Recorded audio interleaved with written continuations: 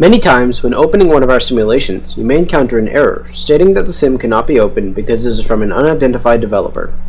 This occurs in our Java-based simulations and is a result of the new Gatekeeper security feature on Mac Mountain Lion and up. To open our simulations, you have two options. One is to open the application manually. When the app is downloaded, find the Java file in Finder, right-click, then Open. This time, you will have the option to override the warning. While this may be inconvenient in opening multiple sims, it also preserves the Mac's Gatekeeper security feature. The other option is to disable Gatekeeper completely. To do this, navigate to the Security tab of your settings, disable Administrator Lock, and check the box allowing app downloads from anywhere. It should be noted, however, that while this allows simulations and other applications to be opened easily, it also leaves your computer vulnerable to downloads of unauthorized or unwanted applications. For more information, please visit the troubleshooting page on our website or email us at vethelp@colorado.edu.